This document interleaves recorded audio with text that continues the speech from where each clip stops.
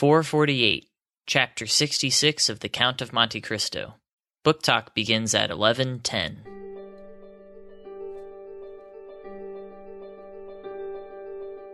Welcome to Craftlit, the podcast for crafters who love books. My name is Heather Ordover, and I'm podcasting from where the Delaware River meets the Old York Road, New Hope, Pennsylvania. Episode 448. Where'd I put that seashell necklace? This episode of Craftlit is brought to you by its listeners. Many thanks and much gratefulness to all of the listeners who have gone over to patreon.com/Craftlit and pledged their support to the show. We couldn't do it without you. Thank you. Well, hello. I hope you are well. Giving a shout out to all the kids listening in the car as you drive around. I did a little aerial shout out there for them from Little Mermaid because my voice is coming and going. Thing 2 got bronchitis. I appear to have gotten his bronchitis. And so if I could just, get that shell necklace that has the voice in it, I think I would be much better off. This morning I couldn't speak at all. And last night I was rapidly losing my voice. So this amount of voice is actually pretty darn good. And it's a good thing too, because we have a pretty exciting episode for you. First, Justin and I started our 1984 podcast. And we started it with a live stream. Each time we start a new book, we're going to start it with a public live stream. And then the rest of the episodes will be over on Patreon. So you can follow links in the show notes or go to patreon.com/bravenewpodcast. All one word. Or if you just want to listen to the first episode, you can go to bravenew.libsyn.com and get to the show notes and the episode there. But to prevent you from having to do anything extra, Justin and I have decided to put a little teaser right here for you so you can get an idea of what it is like to listen to Brave New Podcast. Well, same sort of thing in regards to April 4th, 1984, where Winston begins to write all this down. And the horrific kind of videos everyone was watching, right? How did that make you feel?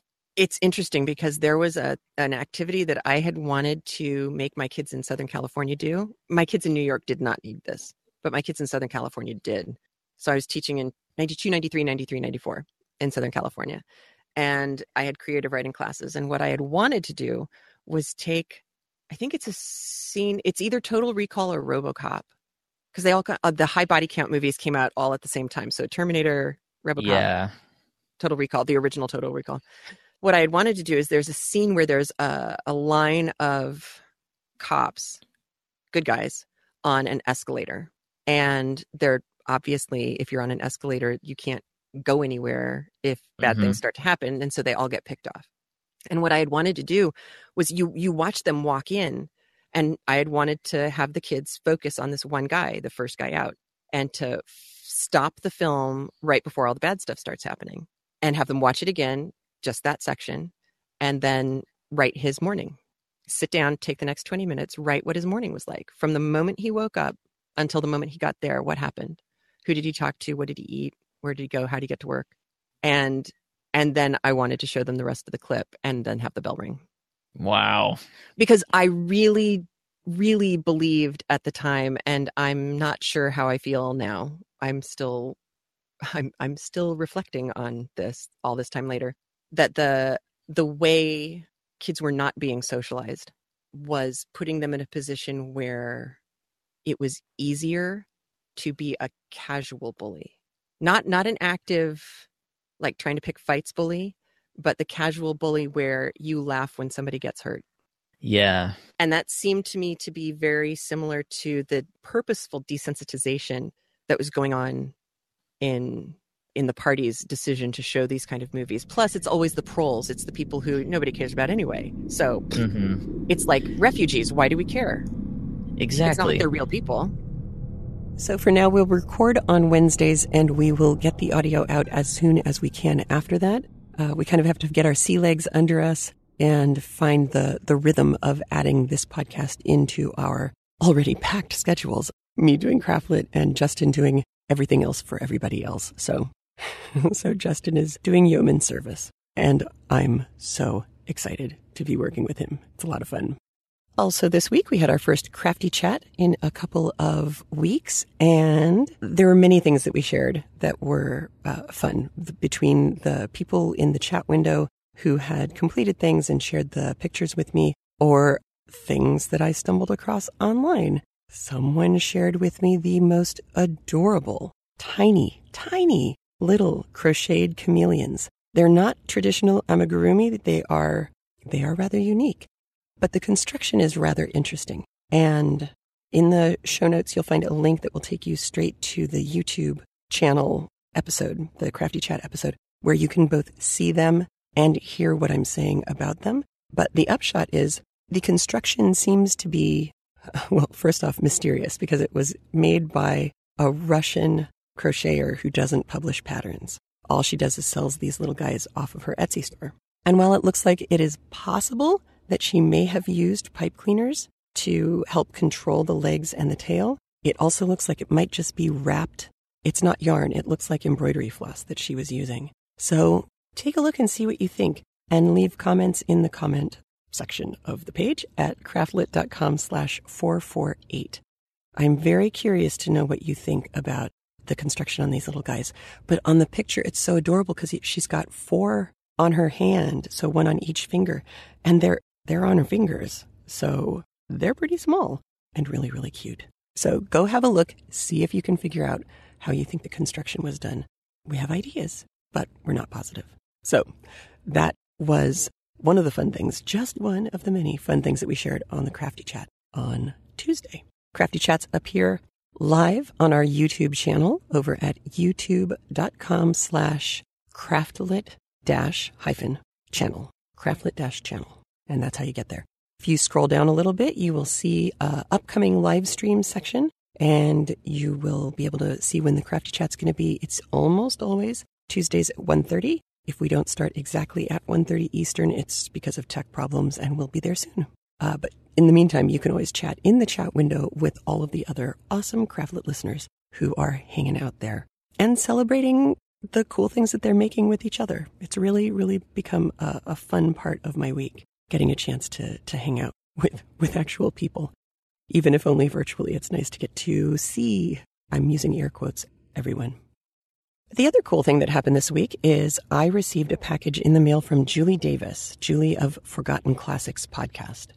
Now, Julie, you may recall, is also the author of the Happy Catholic blog, and she's released another book in previous years, but she has a new one out now called Seeking Jesus in Everyday Life, Prayers and Reflections for Getting Closer.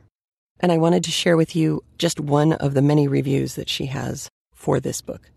This book is a joyful pilgrimage to the Father, made with the most amazing companions, from Ambrose of Milan to Marshall McLuhan. As always, Julie Davis leads us forward in prayer by way of good books, good movies, good conversation, and even good food. Highly recommended. Mike Aquilina, author of The Fathers of the Church. And what's really, really lovely about the way that she's built the book is she has quotations on pages that are thematically organized, and then her own response or commentary on focusing you back towards Jesus using that text. And you know I'm not Catholic, but I thumbed through the book and I found some really lovely ones. And this one is very much about Jesus, but I thought I would share it with you because I think the writing is beautiful and I didn't know of this person before. So, Jesus is as human as it gets. He got exhausted, took naps, although he had nowhere to lay his head, took baths, trimmed his beard, learned to walk and talk, and, as little babies are wont to do, squealed and squirmed with joy during mother-son playtime. We can laugh with the giggling, writhing Christ child because we know that this be-tickled body is the same body that he will offer freely, out of love, to go hungry, to walk all up and down Israel, to preach the good news, to heal the sick and the blind, to suffer injustice, to be scourged, to be crucified, to die. And in the resurrection, this same body, this same humanity has risen from the dead and has become all humanity's path to heaven. And that quote is from Brother Gabriel Torretta from it looks like a journal article called Did the Virgin Mary Tickle the Baby Jesus? From the Dominicana Journal. That's the kind of cool text you can expect Julie to turn you on to. Because if she can find God in the Wrath of Khan, Star Trek 2, she's going to be able to find God in lots of interesting places for you. So this is a signed copy of her book, which I am holding in my hand right now, and it is available to you. There is a raffle giveaway that is being held on the Craftlit website. Again, craftlit.com/448. Go to the page and you will see right above the book notes on the show notes list, we have the little Crafty links for you. And then you'll see the information on how to get Julie's book for yourself.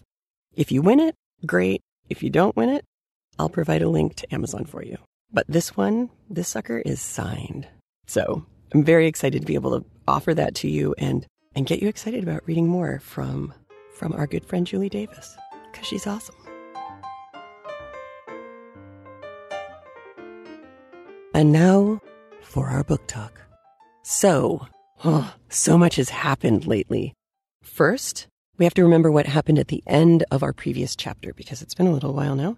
Danglars had confronted Madame Danglars. He'd kind of sent Debray on his way, and so they kind of had their big knockout true confessions moment for their marriage. Danglars knows about her baby with Villefort. It's unclear if he knows who she had the baby with, but he does know she had the baby. He also knows that her fortunes are completely tied up with his, and she knows it too.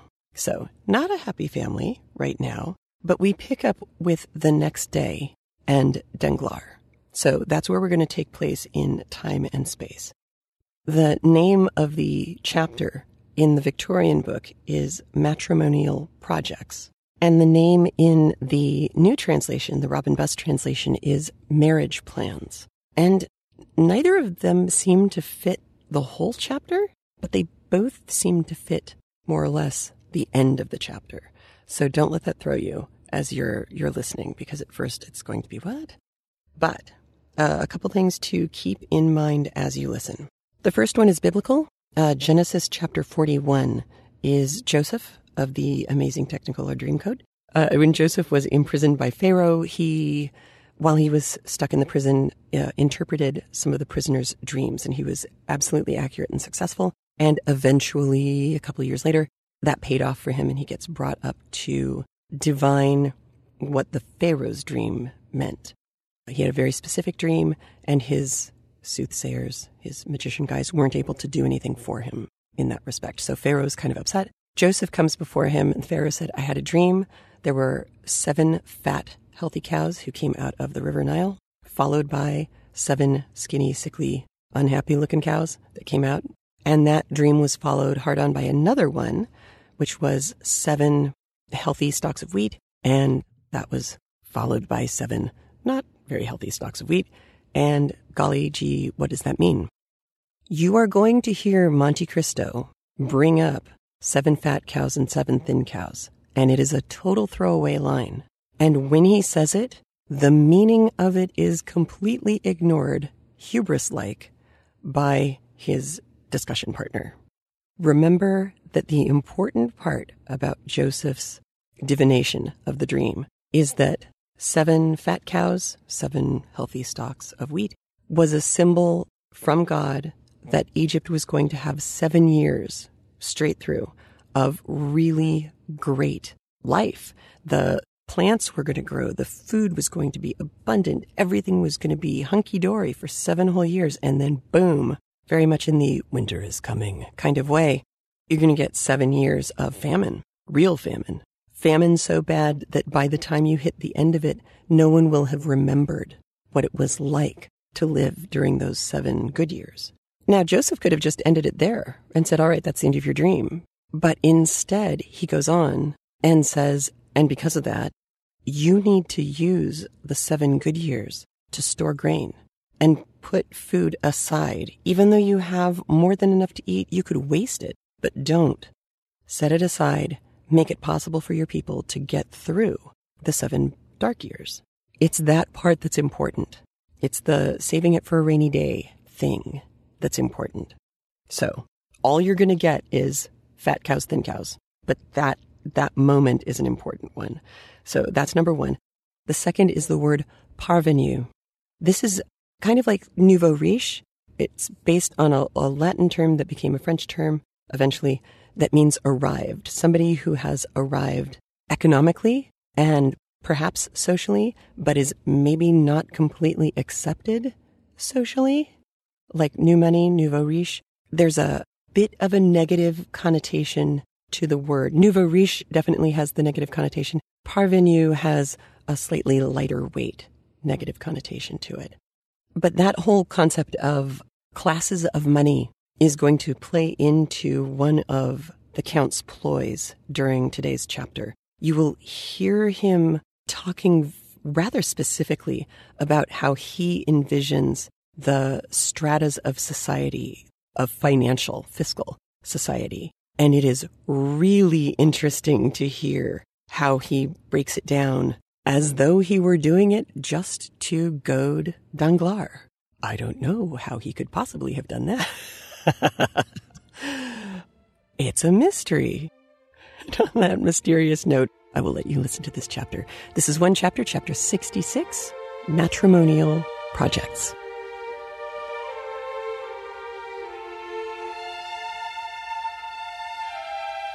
Chapter 66, Matrimonial Projects. The day following this scene, at the hour the banker usually chose to pay a visit to Madame Danglars on his way to his office, his coupe did not appear.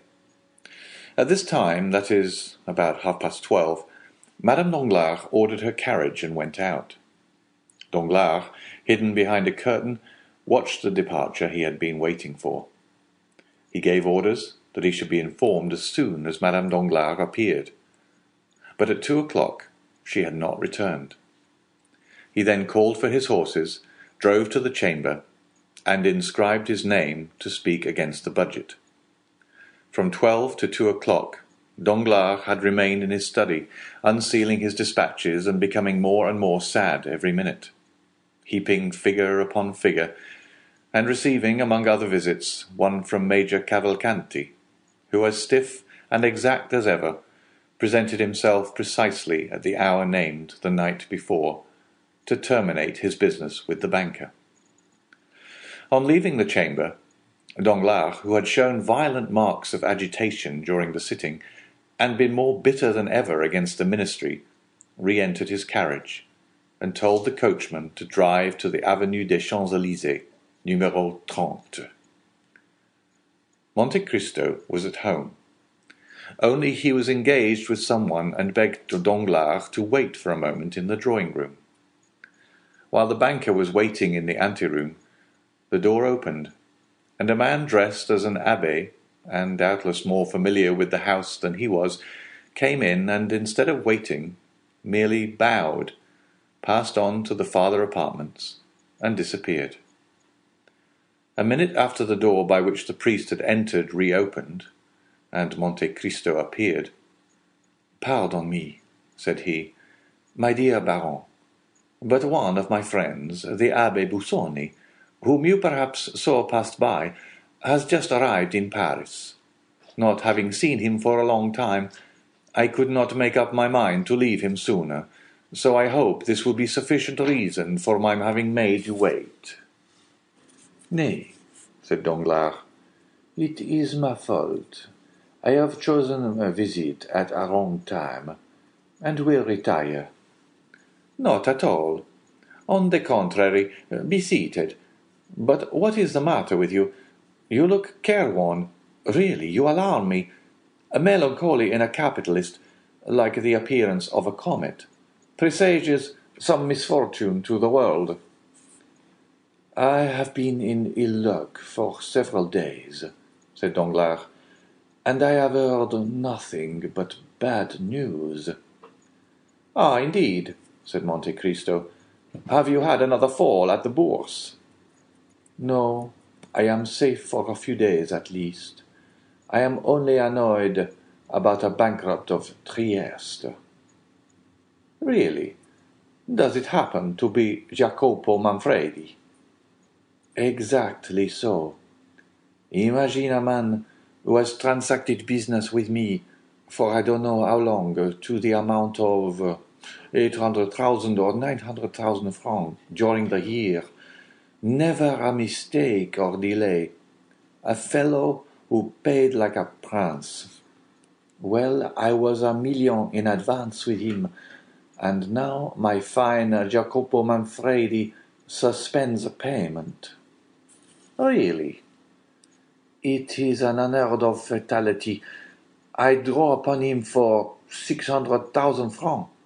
My bills are returned unpaid, and more than that, I hold bills of exchange signed by him to the value of 400,000 francs, payable at his correspondence in Paris at the end of this month.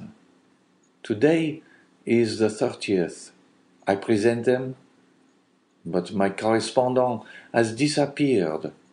This, with my Spanish affair, made a pretty end to the month. Then you really lost by that affair in Spain? Yes, only 700,000 francs out of my cash box, nothing more. Why, how could you have made such a mistake? Such an old stager. Oh, it is all my wife's fault. She dreamed Don Carlos had returned to Spain. She believes in dreams. It is magnetism, she says, and when she dreams a thing, it is sure to happen, she assures me. On this conviction, I allow her to speculate. She having her bank and her stockbroker, she speculated and lost. It is true she speculates with her own money, not mine.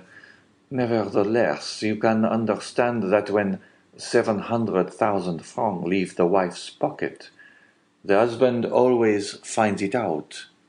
But do you mean to say you have not heard of this? Why, the thing has made a tremendous noise. Yes, I heard of it spoken, but I did not know the details, and then no one can be more ignorant than I am of the affairs in the Bourse. Then you do not speculate? I? How could I speculate, when I already have so much trouble in regulating my income? I should be obliged, besides my steward, to keep a clerk and a boy, but touching these Spanish affairs, I think that the Baroness did not dream the whole of the Don Carlos matter. The papers said something about it, did they not? Then you believe the papers? I? Not the least in the world. Only I fancied that the honest messager was an exception to the rule, and that it only announced telegraphic dispatches. Well, that's what puzzles me, replied Danglars. The news of the return of Don Carlos was brought by telegraph. So that, said Monte Cristo, you have lost nearly 1,700,000 francs this month. Not nearly, indeed. That is exactly my loss. Diable, said Monte Cristo compassionately. It is a hard blow for a third-rate fortune. Third-rate? Said Danglars, rather humble. What do you mean by that? Certainly, continued Monte Cristo. I make 3 assortments in fortune. First-rate, second-rate, and third-rate fortunes.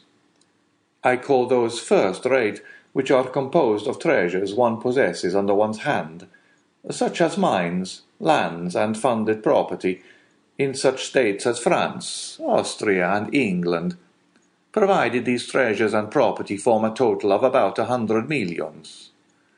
I call those second-rate fortunes that are gained by manufacturing enterprises, joint stock companies, viceroyalties, and principalities, not drawing more than 1,500,000 francs, the whole forming a capital of about 50 millions.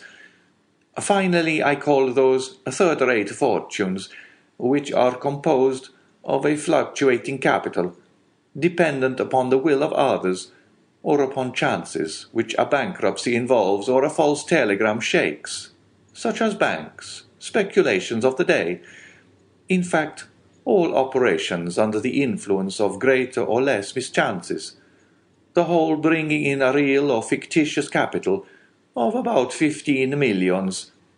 I think this is about your position, is it not? Confound it, yes, replied Danglars. The result, then, of 6 more such months as this would be to reduce the third-rate house to despair. Oh, said Danglars, becoming very pale, how you are running on. Let us imagine 7 such months, continued Monte Cristo in the same tone. Tell me, have you ever thought that 7 times 1,700,000 francs make nearly 12 millions? No, you have not. Well, you are right, for if you indulge in such reflections, you would never risk your principal, which is to the speculator what the skin is to civilized man. We have our clothes, some more splendid than others. This is our credit. But when a man dies, he has only his skin. In the same way, on retiring from business, you have nothing but your real principal of about 5 or 6 millions, at the most. For third-rate fortunes are never more than a fourth of what they appear to be, like the locomotive on a railway, the size of which is magnified by the smoke and steam surrounding it. Well, out of the 5 or 6 millions which form your real capital, you have just lost nearly 2 millions, which must, of course, in the same degree, diminish your credit and fictitious fortune. To follow out my simile, your skin has been opened by bleeding, and this, if repeated 3 or 4 times, will cause death. So pay attention to it, my dear Monsieur Danglars. Do you want money? Do you wish me to lend you some? What a bad calculator you are, exclaimed Danglars, calling to his assistance all his philosophy and dissimulation. I have made money at the same time by speculations which have succeeded. I have made up the loss of blood by nutrition. I lost a battle in Spain. I have been defeated in Trieste, but my naval army in India will have taken some galleons, and my Mexican pioneers will have discovered some mine. Very good, but the wound remains and will reopen at the first loss. No, for I am only embarked in certainties, replied Danglars, with the air of a mountebank sounding his own praises. To involve me, 3 governments must crumble to dust. Well, such things have been. That there should be a famine.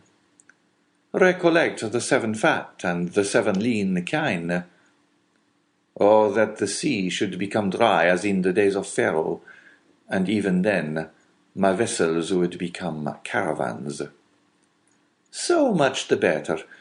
I congratulate you, my dear Monsieur Danglars, said Monte Cristo. I see I was deceived, and that you belong to the class of second-rate fortunes.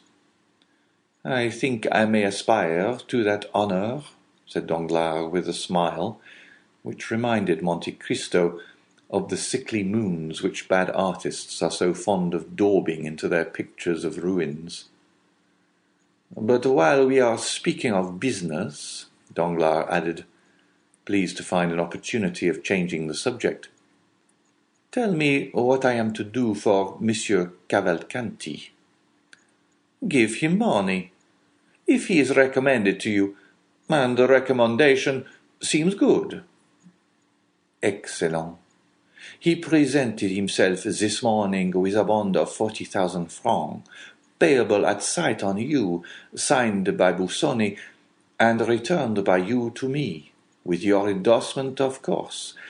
I immediately counted him over the 40 banknotes. Monte Cristo nodded his head in token of assent. But that is not all, continued Danglars. He has opened an account with my house for his son. May I ask how much he allows the young man? 5,000 francs per month. 60,000 francs per year. I thought I was right in believing that Cavalcanti to be a stingy fellow. How can a young man live upon 5,000 francs a month? But you understand that if the young man should want a few thousand more, do not advance it. The father will never repay it. You do not know these ultramontane millionaires. They are regular misers. And by whom were they recommended to you? Oh, by the house of Fenzi, one of the best in Florence. I do not mean to say you will lose, but nevertheless, mind you hold to the terms of the agreement. Would you not trust the Cavalcanti? I? Oh, I would advance 6 millions on his signature. I was only speaking in reference to the second-rate fortunes we were mentioning just now. And with all this, how unassuming he is! I should never have taken him for anything more than a mere major. And you would have flattered him, for certainly, as you say, he has no manner. The first time I saw him, he appeared to me like an old lieutenant, who had grown mouldy under the epaulets. But all the Italians are the same. They are like old Jews when they are not glittering in oriental splendour. The young man is better, said Danglars. Yes, a little nervous, perhaps, but upon the whole he appeared tolerable. I was uneasy about him. Why? Because you met him at my house, just after his introduction into the world, as they told me. He has been travelling with a very severe tutor, and had never been to Paris before. Ah, I believe noblemen marry amongst themselves, do they not? Asked Danglars carelessly. They like to unite their fortunes. It is usual, certainly, but Cavalcanti is an original who does nothing like other people. I cannot help thinking that he has brought his son to France to choose a wife. Do you think so? I am sure of it. And you have heard his fortune mentioned? Nothing else was talked of. Only some said he was worth millions, and others that he did not possess a farthing. And what is your opinion? I ought not to influence you, because it is only my own personal impression. Well, and it is that... My opinion is that all these old podestas, those ancient condottieri, for the Cavalcanti, have commanded armies and governed provinces. My opinion, I say, is that they have buried their millions in corners, the secret of which they have transmitted only to their eldest sons, who have done the same from generation to generation, and the proof of this is seen in their yellow and dry appearance, like the florins of the Republic, which, from being constantly gazed upon, have become reflected in them. Certainly, said Danglars, and this is further supported by the fact of their not possessing an inch of land. Very little, at least.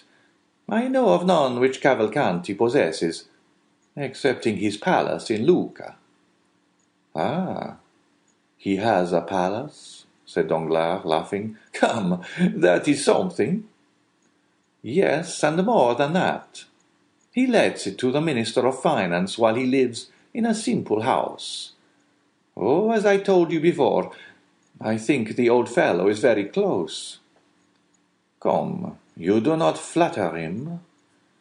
I scarcely know him. I think I have seen him 3 times in my life. All I know relating to him is through Busoni, and himself. He was telling me this morning that, tired of letting his property lie dormant in Italy, which is a dead nation, he wished to find a method, either in France or England, of multiplying his millions. But remember that though I place great confidence in Busoni, I am not responsible for this. Never mind. Accept my thanks for the client you have sent me. It is a fine name to inscribe on my ledgers, and my cashier was quite proud of it when I explained to him who the Cavalcanti were. By the way, this is merely a simple question.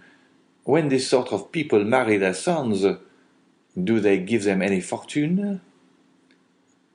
Oh, that depends upon circumstances.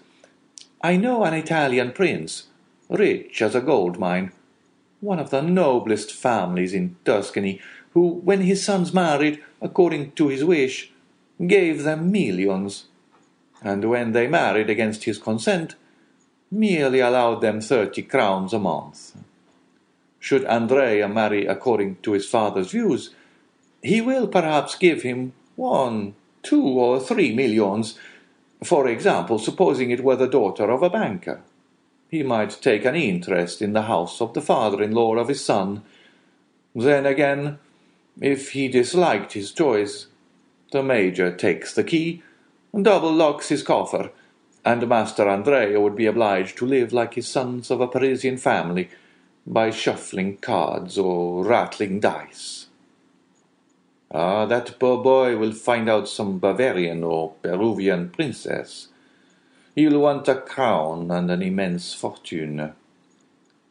No, these grand lords on the other side of the Alps frequently marry into plain families, like Jupiter. They like to cross the race. But do you wish to marry Andrea, my dear Monsieur Danglars, that you are asking so many questions? Ma foi, said Danglars, it would not be a bad speculation, I fancy, and you know I am a speculator. You are not thinking of Mademoiselle Danglars, I hope. You would not like poor Andrea to have his throat cut by Albert. Albert, repeated Danglars, shrugging his shoulders. Ah, well, he would care very little about it, I think. But he is betrothed to your daughter, I believe. Well, Monsieur de Morcerf and I have talked about this marriage. But Madame de Morcerf and Albert, you do not mean to say that it would not be a good match? Indeed. I imagine that Mademoiselle Danglars is as good as Monsieur de Morcerf. Mademoiselle Danglars' fortune will be great, no doubt, especially if the telegraph should not make any more mistakes. Oh, I do not mean her fortune only. But tell me, what? Why did you not invite Monsieur and Madame de Morcerf to your dinner? I did so, but he excused himself on account of Madame de Morcerf, being obliged to go to Dieppe for the benefit of sea air. Yes, yes, said Danglars, laughing. It would do her a great deal of good. Why so? Because it is the air she always breathed in her youth. Monte Cristo took no notice of this ill-natured remark. But still, if Albert be not so rich as Mademoiselle Danglars, said the Count, you must allow that he is a fine name.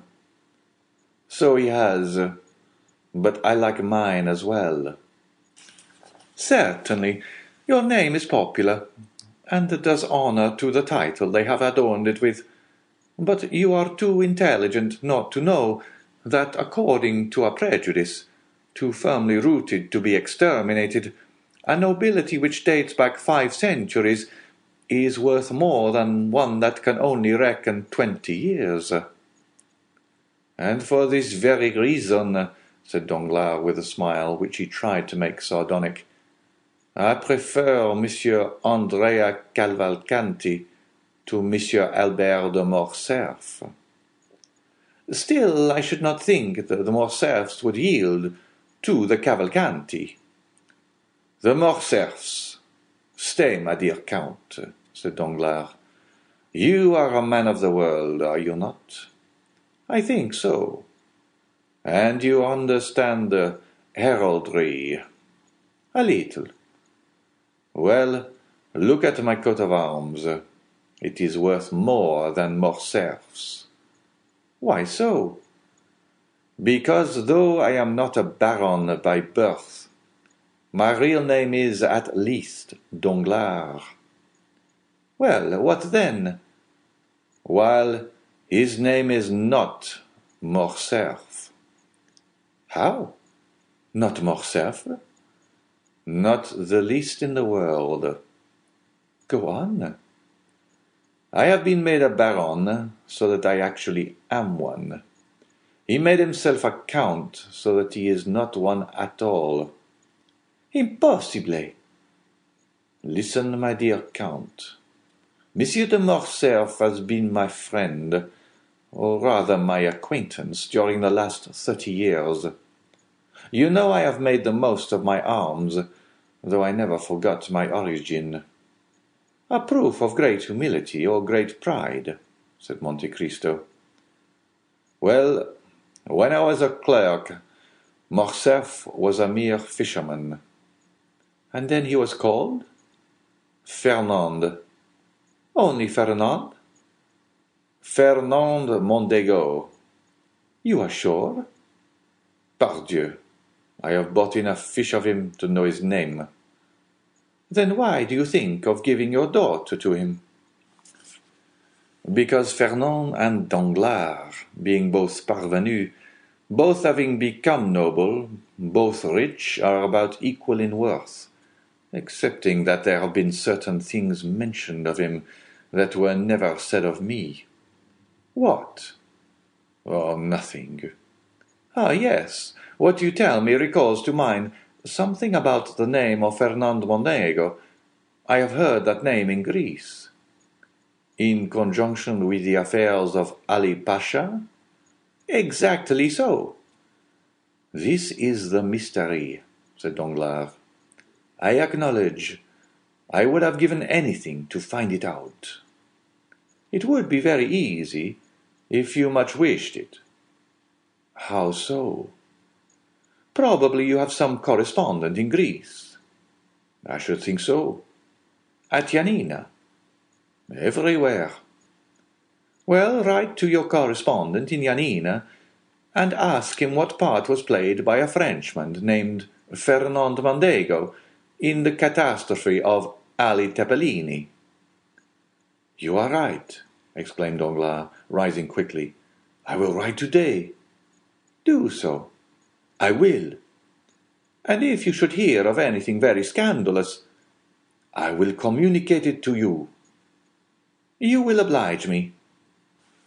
Danglars rushed out of the room and made but one leap into his coupe. End of chapter 66. Okay, so here's the question for you. 206-350-1642 or go to speakpipe.com/craftlit and tell me, why do you think Danglars went to Monte Cristo's? After he'd signed up and gone to speak against Debray, I imagine, in government, he goes to Monte Cristo's. They're not even really friends, right? I have a theory. I certainly don't think it's the theory, though. So I would be thrilled to know why you think he did that. Because there were a couple of really interesting things that Danglars dropped during this conversation. One, I think, ties really nicely to Genesis 41. He clearly knows that his wife is getting her information from Debray, but he doesn't say that to Monte Cristo. Instead, he says she has dreams. Chances are Monte Cristo knows what's really going on, but she has dreams, just like Pharaoh. Time of feast, time of famine. Interesting ripples there. So that's one. And then there were two places in the New Translation that I thought the New Translation really did make stuff, if not clearer, at least made a little more sense. It's not so much that it's a difference in crystallinity as it is. It's just easier to understand in a modern eye. When Danglars mentions Morcerf and where Madame Morcerf is, the Count says, I did invite her, but he said he was, I did invite Morcerf, but he said he was going too deep with Madame de Morcerf, who was advised to take some sea air. My word, yes, said Danglars with a laugh. It must be good for her. Why? Because it is the air she breathed when she was young. Now, in the Victorian text, the next line makes it sound like what Danglars said was crossing a line somehow, that it was an insult, or it kind of cast aspersions on her character. In the modern translation, this makes a little bit more sense to me. It's Monte Cristo let the illusion pass without comment. But when all is said and done, he continued, while Albert may not be as rich as Mademoiselle Danglars, you cannot deny that he bears a fine name. So he lets the comment, he lets the illusion pass, and he doesn't say anything about it because, that one would be hard and painful. But then it goes on to that conversation about heraldry. And again, I felt like the Victorian language kind of obscured some of the import of what was really going on. And actually, the new translation, I thought, is kind of beautiful writing in small. Monte Cristo says, you can't deny that Albert bears a fine name, and Danglars says, yes, but I like mine too. Monte Cristo says, agreed, your name is a popular one, and it ennobled the title with which they sought to ennoble it. But you are too intelligent not to realize that, according to certain prejudices which are too deeply ingrained for them to be eradicated, a title 5 centuries old is better than one of only 20 years. And that, said Danglars, with an attempt at a sardonic smile, is why I should prefer Monsieur Andrea Cavalcanti to Monsieur Albert de Morcerf. Yes, I imagine that the Morcerfs do not cede to the Cavalcantis. The Morcerfs? Tell me, my dear Count, you are a nobleman, aren't you? I think so. And well versed in heraldry? A little. Well, consider the paint on my coat of arms. It's drier than that of Morcerf's. How can that be? Because even though I am not a baron by birth, I am at least called Danglars. So, while he is not called Morcerf. What? He's not called Morcerf? No, not in the slightest. Come now. I was made a baron by someone, so that is what I am. He made himself a count, so that is what he is not. I loved that image of the paint on my heraldry is drier than Morcerf's, because at least Danglars has been his name his whole life. We know that Fernand, who became Morcerf, that something happened, and boy, did we start to get hints of that at the end of this chapter with the Ali Pasha stuff. Go find out what was really going on when he got his title, or when he did whatever he did that qualified him to buy a title. And that sounds like it doesn't bode well for anyone who gets in the Count's way, as it were. So we've got new chess pieces on the board. I mean, we've certainly heard about Morcerf and the Ali Pasha story, but now we have new players entering that field. Danglars seems to be getting involved and also not heeding warnings that are being given to him so overtly. He's also attracted to Cavalcanti, Andrea Cavalcanti, who we know is just a horrible kid, Benedetto. And we know that all pasts aside, Albert is at least honorable. He's a good kid. He is the product of a sad marriage, not the one that anybody would have wanted to have happen ultimately, but Cavalcanti, we know, is a complete fabrication on the part of the Count. So, there's stuff percolating and happening here. Now, before I let you go, we got a really fun voicemail from Ann Blanton. That's A.T. Blanton on Facebook. And I will let her voice be the last one you hear today because I have no voice. So, here we go with the voicemail from A.T. Oh my God, this is Anne again. You did not talk about Tilbury's and the Grand Sophie. You did not. Oh my God. I love the Grand Sophie. That is my very favorite Georgette Heyer book, and I loved that character. I loved Sophie. Oh my God. And I'm glad you liked the book too. Thank you, Heather. You just made me laugh. Oh my God. I have to call my sister, who is also a huge Craftlit listener, but that is her favorite Georgette Heyer book too. So thank you very much. You've just made my day, and when Susan hears that, it will have made her day too. Thanks again, Heather. Bye. Thank you for keeping Craftlit going for 11 years. That's right. April 26, 2017 marked our 11th year anniversary. It wouldn't have been possible without listeners like you who've supported the show. Thank you. If you like getting free annotated audiobooks, please visit us at patreon.com/craftlit to support the show. You can also find and listen to Craftlit at all of the places you expect to find podcasts. That is craftlit.com, craftlit.libsyn.com, Stitcher Radio, iHeartRadio, Google Play, and our own dedicated app available for smart devices. Thank you so much for your support of the show. And don't forget, if your hands are too busy to pick up a book, at least you can turn one on. Thank you.